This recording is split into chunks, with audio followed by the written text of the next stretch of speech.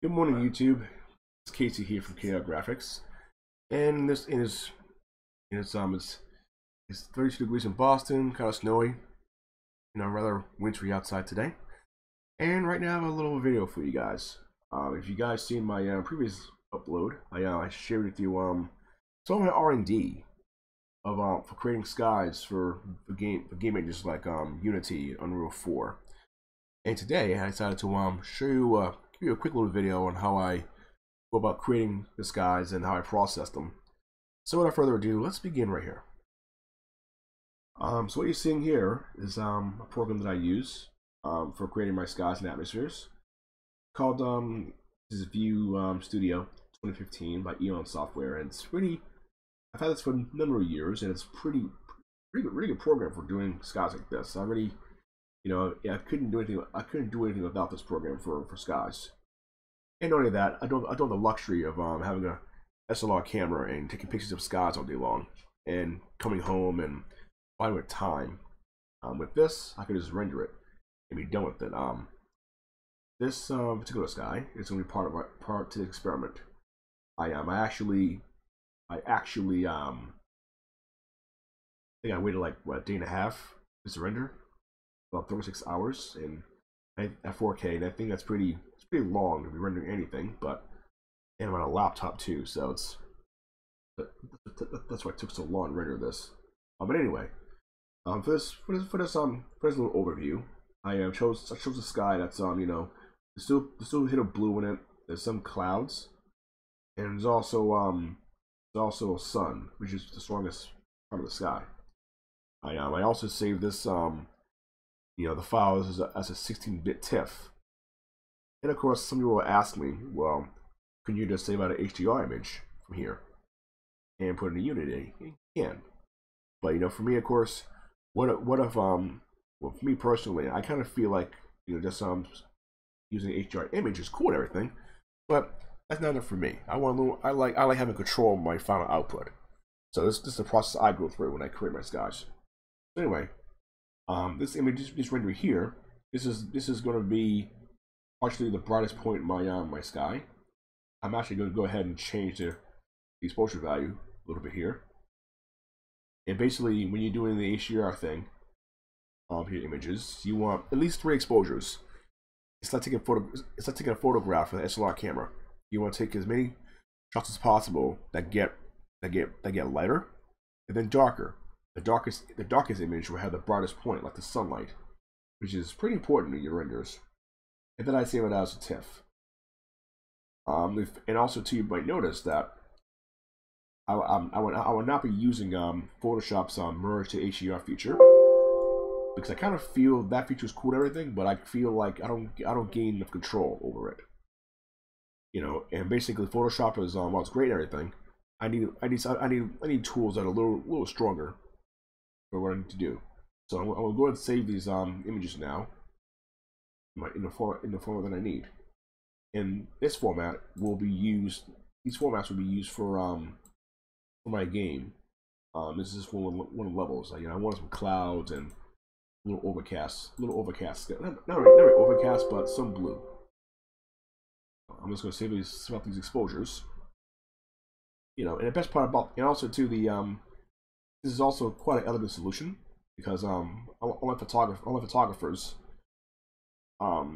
sometimes like especially use sky for a video game based on an actual photograph. You have to go in there and use the clone brush and remove the sun from the photograph. Here I could just turn the sun off and render it normal. I mean, that'll save you a hell of a lot of time, which is great, which is good for us. And I'm, when it comes to my work, I'm a total control freak. Yeah, so for those of you who saw the R&D video, it's a nice little way to light your levels using a light like that. So I'm gonna save this last exposure. Now this is +1. This is the brightest value possible. And let me make sure I'm saving everything in a bit. It's important to save in 16 bits. If you save in 8 bits, you will not get that range. you need for the final piece. I'll just quickly go in and create the exposures. 16 bits. I kind of wish there was a faster way to do this, but this is pretty elegant solution. And also too, I believe programs like World Builder and TerraGen do this. In fact, I tried TerraGen recently. I think they're on version 4 now, and the HDR output is out of this world. Basically, even for some odd reason, I can't get the full range in view that TerraGen has. I'm kind of right now just going through my exposures before we go to the next step. And it's important to make sure you have at least 16 bits. Unity, if you're using Unity 5.5, it now supports HDR format. I think it's floating point, 16-bit floating point now. I tried 32-bit earlier today, and it wouldn't import, so that tells me something. Basically, now we have our 3 shots saved out for exposures. I'm gonna go to another program that I use. It's called FDR Tools Basic. I'm gonna go back, and I was doing this earlier. That's one of them, but I'll show you how I go about doing it. So I'm gonna go ahead now and delete these 3 images, and then we'll bring it back in. Now with this program, some odd reason, even if it's a TIFF, you have to unfortunately use the all format. Some odd reason, because I could put generic TIFF and it won't show anything. All right, so let me go ahead now and select my Motor Valley Sky, which is actually the name of my level I'm working on right now. So yeah, so this there, I'm going to go ahead and edit, and what's going to happen is this program is going to load all of our images. 3 is enough. I think for this particular program, using 3 is enough. Any more than that's kind of overkill. So basically, this is the sky how it looks now before it's processed, and you'll see here its dynamic range is 18, which is great. It's pretty bright. And what you really want is the skies to be bright. You know, if you look on the bottom here, this program, I'll also include a link to this software program, as well as my recent video. If you look on the bottom here, these are the pixel values for your HDR format. So right now, if we go in the sky, it's like, look at the bottom slowly, it's gonna show you like 20,000, 20,000. That's pretty bright. And of course, computer, my screen, my laptop, or any machine for that matter, can't display this properly. It's kind of why we support to tone map this, which we'll do now. So we'll go to tone mapping, and I'm going to change some settings here to ensure that the sun is the brightest part of the sky. So I'm going to go to compression real quick and change it to something pretty high up there. You notice how the sun brightened up a little bit. I want the sun's corona still be a clean corona of the sun. And next, we take the exposure. Normally you shouldn't have to do this, but I do it just for my own sanity, so that I get the brightness I want. Dynamic range, we turn up a little bit. In a dynamic range, we want this here to be dark as possible. We do not want any lighting information from this bottom. In fact, if you use View or World Builder for that matter, or even TerraGen, there's a feature that will think you can create a mask in your scene. I'm not sure how to do that in TerraGen, but in View, it's pretty easy. Just create an infinite plane and put a black material on it. Alright, so let's go to my black point. And this will add some contrast to the clouds a little bit. I mean, sure, it looks weird here, but you'll see in Unity in a minute when we get to that point. I'm tweaking this in linear, I think. I'm gonna go to logarithmic and see how here the value of that sun is 242 something, some 242,000 value of pixels. That's pretty bright. In most HDR photographs, the sun is easily like 100,000 pixels, 100,000 value 100,000. That's pretty damn bright. for a sun, and you want this brightness in the game. Although we're going to be replacing this sun with an in-engine light with a flare on it. Can you tweak it just a little bit to get a little bit of contrast in the sky?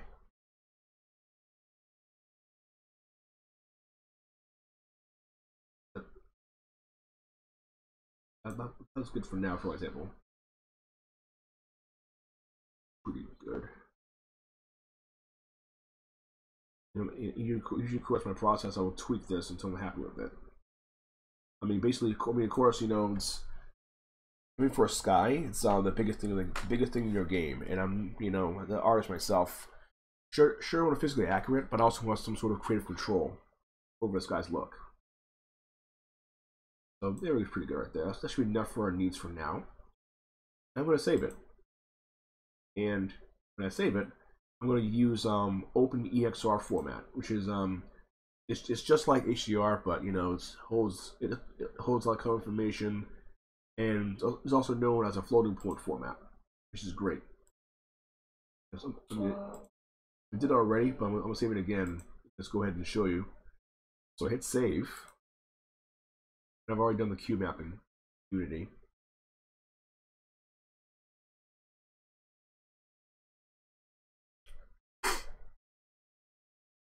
And I have saved on Unity now, and let it build. And also Unity as well. When it loads up, I'll show you the values you would choose via cube map in Unity. And you also want to ensure you have reflection probes in a light reflection probes for reflection of the environment. You also want probes. You also want a light probe volume for huge levels that require lighting changes. And one of the great things about this is that with the changes in the sky, I can have like a deep blue sky or a sunset, and it will light the scene beautifully. Yep. That was real quick. There we go. So yeah, so basically, you go to our sky, you want to go to your map and see what it looks like. So you do also is you go on Unity 5.5, you will change your texture shape. You will change the shape from 2D to cube, and this indicates a cube map. And that's pretty much it, really. And this right here, I keep this off, but I don't know why it's on, but I keep it off in my scenes. I also go to repeat by linear, and I change the compression to BC6H. I guess that's the new compression format for HDRs. So anyway, I'm going to lighting panel, and I'm going to clear lighting, and also to my experiment. You saw in my last video. There's no light in my scene. The industrial lighting has been turned off. This is to ensure that I can light my level, like let's say like I do an overcast sky or a cloudy day. In the clouds are blocking the sun. This kind of scenario would be perfect for it. So I'm going to hit build, and basically it seems simple, so it won't take very long. But in bigger scenes, you have to wait because I'm also using real-time GI, which is really great for a scene like this. And I think too that after this video, I'm gonna figure out how to keep this scene as a Unity default. I mean, I think Unity. I think this particular shot here is really beautiful. I love how it looks. And of course, the sky. Of course, there's contrast in the clouds. The sky is still blue. Here we go. And a moment of truth. Now, of course, this will take a while. So, if you have a big scene, go to lunch or go for a walk outside or something until it finishes. I'm hoping in Unity 5.6 they'll release the light mapper tool for progressive light mapping, and it'll make this process a lot easier. Let's give it a little more time to calculate here. Oh, and also too also reflection probes also support what was this thing? Also the deflection probes now support floating point 16 bits, I believe. And here's our the results of our experiment. I must say I'm pretty impressed with it. You know, I was impressed when I did the R&D for this. You know, it actually lights very beautifully. And also one thing to note as well in this particular shot is you also want to have your make sure that your camera is at the HDR and you have a tone mapper on the camera. So in 5.5 now, there's a tool called, there's a script here called post processing, and you basically want that. You basically want that on your camera, and create a profile so that you can tweak the look of your scene. In fact, let me go back to my FDR tools a little bit and make it a little brighter. For some reason, I love bright shot. I love the brightness of like the clouds and all that stuff. So usually it's trial and error to try to get a feel for the clouds there. And that's noted that too. The best part about Unity, Unity's pipeline is I can work on textures and models and anything I do save will automatically update, which is amazing to me. I couldn't work without that. And the sun now is 262 499, and that's not an illusion. That's a full range of your sky here. And I'll add a little saturation to it.